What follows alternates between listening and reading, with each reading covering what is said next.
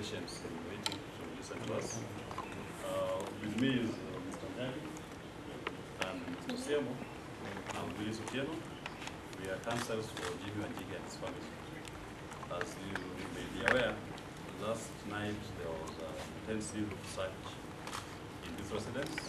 The police did say what they're looking for, and that team was really SWAT at 4 a.m. in the morning, and they took an inventory of everything that they thought will assist them in their investigations.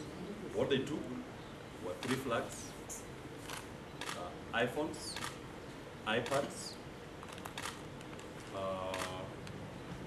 a receipt from Total Energies.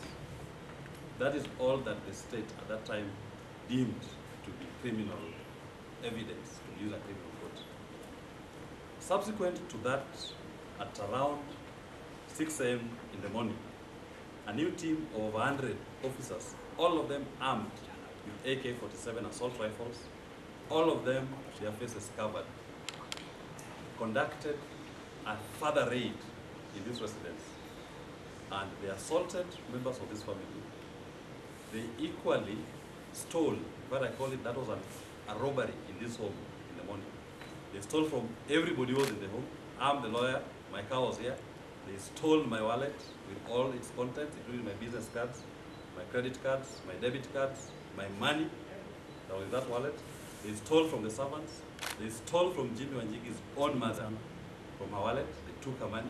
They stole from Jimmi Wanjigi's wife. They stole from Jimmi Wanjigi's children. Watches, jewelry, money, anything that was deemed to be valuable was stolen from this house. Then at some point in the morning, they declared that they purported to have recovered 3 hand grenades, vests, helmets, and walkie-talkies. Nobody saw them when they got those items, but what we know from the evidence we have, from the CCTV that we have, they actually planted those items in this home. When the comprehensive inventory was done the previous night, it had shown what was discovered. But this team that came and stole from the residents of this home are the ones who planted those new items. That is what they went to town with. And I must say this, we've also equally gone to the High Court of Kenya, and the court has issued a comprehensive order. That order is to the effect that they are restrained, the DPP, the Inspector General of Police, and the Director of Criminal Investigations are restrained by law from arresting, detaining Mr. Jimmi Wanjigi whatsoever. And for good measure, even if he was detained, he was under arrest, the court has directed that he should be released forthwith. That order is available, and we expect the state, we do believe there are state elements in the state who believe in the rule of law, to obey that order. And they should stop interfering with the personal liberty and the free movement of Mr. Jimmi Wanjigi. And we are inviting our clients to exercise those rights that he has to liberty and the freedom of movement, and to act in compliance with that court order. The state cannot arrest him up to this particular point. And even if they arrested him, they are now being directed to release Mr. Jimmi Wanjigi forthwith. Thank you very much. One question. You talked about inventory of what is taken from these residents. Can you account in terms of why secondly, are you pursuing charges against the state? We are going to pursue charges against the state because the people who stole from this residence in the morning were officers of the state. And they refused to inventorize, to write down the monies they were taking. I'm telling you, they were stealing from servants who are working in this home. These are people who are trying to eke a living. The little that they have in their wallets was being taken out, and the officers were going with. Even their watches were being taken. Anything that was deemed to be of value was taken out of everybody. From the man at the gate to the old lady, Mrs. Wanjigi herself, who has been staying here, was robbed of her money and her watch. Wanjigi Jr. was robbed. They took away his watches and his jewelry. Mrs. Wanjigi, they took away also her watches.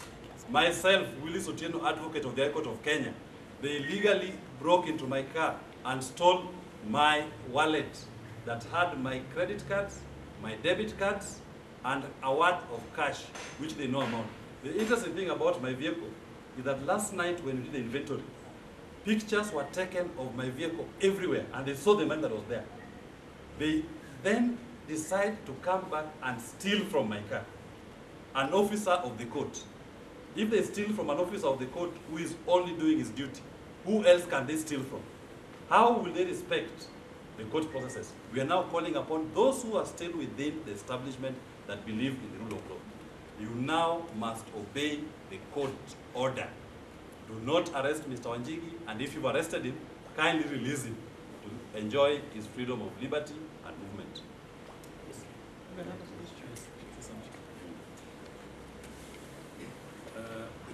Thank you, members of the press.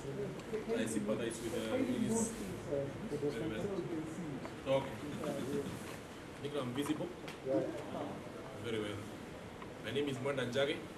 I'm part of the legal team for Jimmi Wanjigi, and I act alongside Mr. Osimo and my senior Mr. Willis. I'll just be very brief and say that a man or a woman's house is his castle. That cardinal rule and maxim is that any state agency or enterprise should exercise a lot of restraint before entry or seizure of such an entity. What happened here is very regrettable. The events that transpired on the morning of the 8th, culminating in the morning of the 9th today, are highly regrettable on 4 grounds. One is that the multi-agency operation that was carried here yesterday did that in the absence of any valid court order or any court order whatsoever granting such an access or such a warrant of search. The reason I say that is that if indeed the police or any agency was of the considered view that there are items here of great public safety of concern, the decent and the honorable thing to do was to move the requisite court, pursue and obtain a court order, and then my client would have a chance to respond to it. What we saw here yesterday is a wake-up call to every right-thinking member of our society, because if it can happen at the residence of Modega 44, then what about the common mwananchi?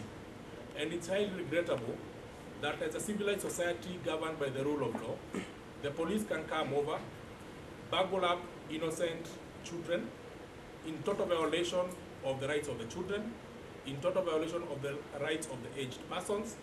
If indeed they are seeking Jimmi Wanjigi, criminal culpability is not transferable. What does the watchman have to do with it? What does my friend Willis have to do with it? Secondly, and very importantly, what happened here is what we have happened is the weaponization of our politics, whereby if you hold a contrary view, you are deemed an enemy of the state. And I want to say that to the powers that be, sometimes your greatest friend is your critic, because he's able to put you back to stay on the straight and narrow line. That, and very importantly, what has been going around that my client may be financing or supporting the Gen Z movement. I wish to emphasize and mention this way. Gen Z is not a proscribed group, is not an illegal entity, it is not gazetted as such by the relevant Ministry of Interior. There is nothing illegal, either through finance, either through participation, or through lending any aid to the Gen Z movement, because it is your right within the confines of the law. So those people who have been demonized and being told that you are financing Gen Zs, your answer is today. It is a resounding yes. You can finance, you can associate, and you can picket. There is nothing illegal towards it. If the state deems that Gen Z is an illegal entity, the decent and the legal thing to do is to move the requisite channels of law and gazette it as such, just like other proscribed groups that you know have been gazetted, including Mungeki and Al-Shabaab, but Gen Z has not as yet. So there's nothing illegal to add that. Fourthly and lastly, I wish to thank the members of the press, because were it not for you, and that is what we call the freedom of freedom of information. It is because of your forthrightness and your coming over that this matter has toned down. We also wish to thank our friends, Mother Karua Senior Council, and the Prime Minister Raila Odinga, was here today, and it is after that that they insisted that the people who are here should record a statement. And what we found very interesting is that you cannot convert Muthaiga 44 to be a police station. This is not a gazetted police station. What is so urgent that the police want to come outside the gate and ask all the people who are inside here to record statements? We told them the decent thing to do, and I think they have complied, is if they think they want statements, let them issue summons. We will present our clients to the relevant police station, and we shall meet in the court of law. I think Mr. Osiemo will speak to the question about court orders. Thank you very much.